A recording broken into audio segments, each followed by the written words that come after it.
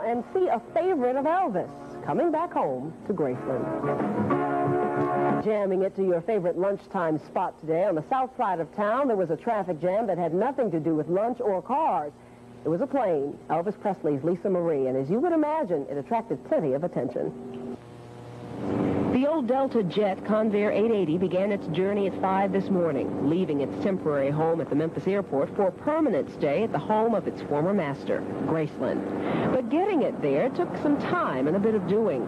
At the top of your screen, it's easy to see the convoy had to make some special efforts, literally not to run through the lights. In addition, 35 feet had to be cut off of each wing in order for it to ride down the street. Those wingtips will be replaced once the plane is settled. In the meantime, over on Elvis Presley Boulevard, the crowds had begun to gather. We live in this area, and I thought someday they'd enjoy talking about being able to see it. I brought my little boy here. He's interested in planes and all, so I thought it'd be interesting to him and all to see a plane like this. Oh, I see the front of it. It's blue.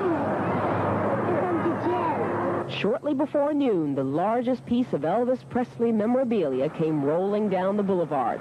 But by now, it was not alone. Even the city and county mayors didn't miss this event. The legendary Elvis spent $1 million refurbishing this plane, and because it was his favorite, he named it after his daughter. It took 2 years of planning to get it back to Elvis's home, so a day like today couldn't go unnoticed. We, Richard C. Hackett, the mayor of the city of Memphis, Tennessee, and William N. Morris, Jr., mayor of Shelby County, Tennessee, do hereby proclaim February 22nd, 1984 as Lisa Marie Day, and we ask all of you to join us. I commend you on continuing to preserve our memories of an outstanding Tennessean and make them accessible to the public. And it's signed Lamar Alexander, Governor. The plane was flown here from Florida and will be a major tourist attraction across from Graceland Mansion. And by the way, the Lisa Marie will go on display in May with tours inside and out. Looked a little unusual having a plane coming down. Yes, it was a bit unusual today, and of course it's something like that that puts Memphis on the map. Sure, a lot of hoopla. It's kind of nice to see sometimes in town. Graceland and all. The luxury jetliner arrived at its final destination at Graceland today. Marjorie Ford reports.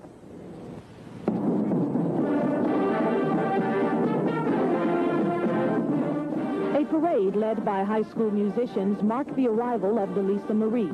The plane, which once belonged to singer Elvis Presley, was named for his daughter, and as it was being returned to Memphis for public display, his fans, like Sue Johnson of Atlanta, were there for the homecoming. I loved him. He was precious, precious. And also on hand were Mayors Hackett and Morris. And now, therefore, we, Richard C. Hackett, the mayor of the city of Memphis, Tennessee, and William N. Morris, Jr., mayor of Shelby County, Tennessee, do hereby proclaim February 22nd, 1984 as Lisa Marie Day, and we ask all of you to join us.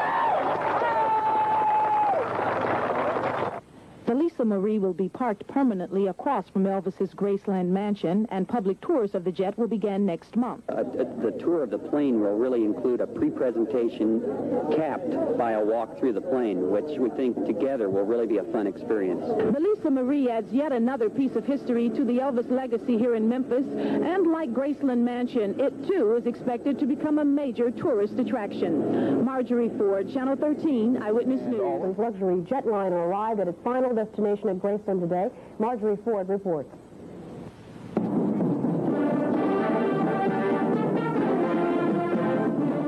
A parade led by high school musicians marked the arrival of the Lisa Marie. The plane, which once belonged to singer Elvis Presley, was named for his daughter, and as it was being returned to Memphis for public display, his fans, like Sue Johnson of Atlanta, were there for the homecoming. I loved him. He was precious, precious. And also on hand were Mayors Hackett and Morris. And now, therefore, we, Richard C. Hackett, the mayor of the city of Memphis, Tennessee, and William N. Morris, Jr., mayor of Shelby County, Tennessee, do hereby proclaim February 22nd, 1984 as Lisa Marie Day, and we ask all of you to join us.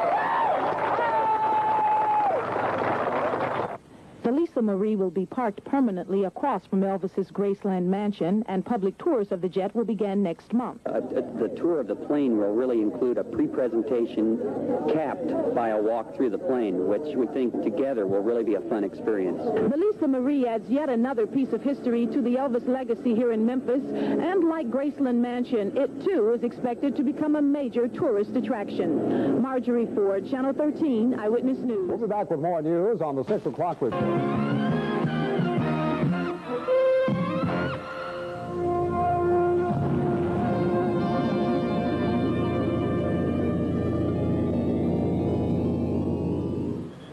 February 20th. Jet landed in Memphis just a short time ago. Those are exclusive pictures of the Lisa Marie. As you know, this was the plane Elvis used to take him on concert tours around the world. Elvis's father sold the plane in 1978, but it will now be displayed across the street from Graceland. There it is coming in. The plane flew in from Florida today. It will be dismantled and then taken to its display area. Touchdown. The display will be open by the middle of May. That's a little bit like seeing the space shuttle, you know, come back to Earth. There it is. The Lisa Marie hasn't been here for a long while, but that's it, coming back this afternoon to Memphis International Airport. We'll have more about that at 10 for you. In the meantime... Have been underway to take the plane home for months now, but as Elaine Young explains, you can't move an airplane along a busy street very quickly. They waited and they waited for what one fan called history in the making. The day Elvis Presley's plane, the Lisa Marie, returned home to Memphis. We'd like to see the plane that Elvis flew around for all those years and just get a good look at a little bit of history, a little bit of nostalgia. The fans didn't seem to mind that traffic was backed up along Winchester and Elvis Presley Boulevard for 3 hours as the Lisa Marie moved slowly through intersections. Part of the jet's tail section and wings had been removed, but at some points it was still a tight squeeze. There were some who didn't set out to watch the plane's arrival, but because of the traffic jam, they had no choice. Came here today to go to the bank. I had no idea this was happening. I heard it on the radio, so I figured I'd stay around and watch it. The Presley estate sold the Lisa Marie following the singer's death for more than $1 million. No one has said yet what it cost to get it back. It took more than 2 hours to get the Lisa Marie to this spot across from Graceland that she'll call home. But none of the fans out here watching seem to mind. We were in Florida coming up here, and then we wanted to stop here at Graceland to see the mansion. We haven't toured yet. What do you think about moving the plane here? I think it's fantastic. You why? I think it's fantastic. I came just to see how they were going to get a plane down Airways. Elaine Young, News 3 at Graceland Mansion in Whitehaven. And see a favorite of Elvis coming back home to Graceland. Jamming it to your favorite lunchtime spot today. On the south side of town, there was a traffic jam that had nothing to do with lunch or cars.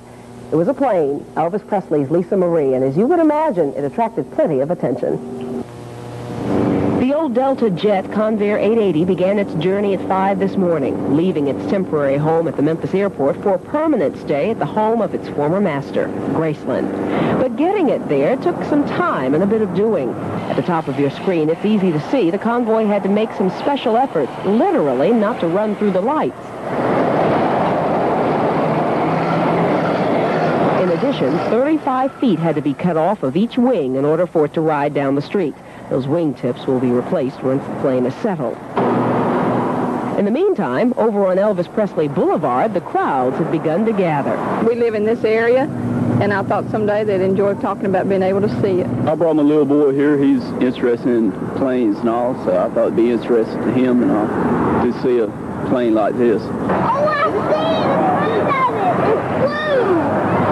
Here comes the jet. Shortly before noon, the largest piece of Elvis Presley memorabilia came rolling down the boulevard.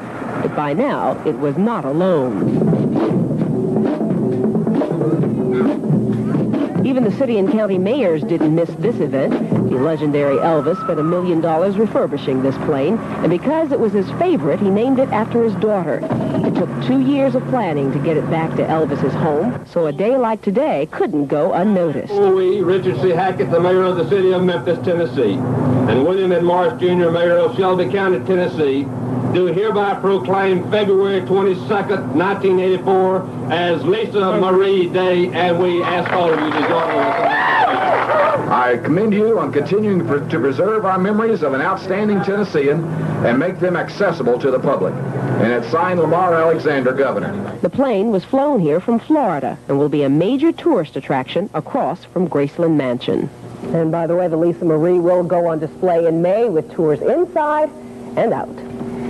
Looked a little unusual having a plane coming down. Yes, it was a bit unusual today, and of course it's something like that that puts Memphis on the map. Sure, a lot of hoopla. It's kind of nice to see sometimes in town. Graceland and all. This luxury jetliner arrived at its final destination at Graceland today. Marjorie Ford reports.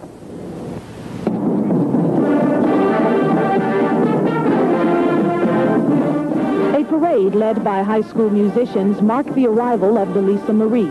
The plane, which once belonged to singer Elvis Presley, was named for his daughter, and as it was being returned to Memphis for public display, his fans, like Sue Johnson of Atlanta, were there for the homecoming. I loved him. He was precious, precious. And also on hand were Mayors Hackett and Morris. And now, therefore, we, Richard C. Hackett, the mayor of the city of Memphis, Tennessee, and William M. Morris, Jr., mayor of Shelby County, Tennessee, do hereby proclaim February 22nd, 1984 as Lisa Marie Day, and we ask all of you to join us. The Lisa Marie will be parked permanently across from Elvis's Graceland Mansion, and public tours of the jet will begin next month. The tour of the plane will really include a pre-presentation capped by a walk through the plane, which we think together will really be a fun experience. The Lisa Marie adds yet another piece of history to the Elvis legacy here in Memphis, and like Graceland Mansion, it too is expected to become a major tourist attraction. Marjorie Ford, Channel 13, Eyewitness News. We'll be back with more news on the 6 o'clock report.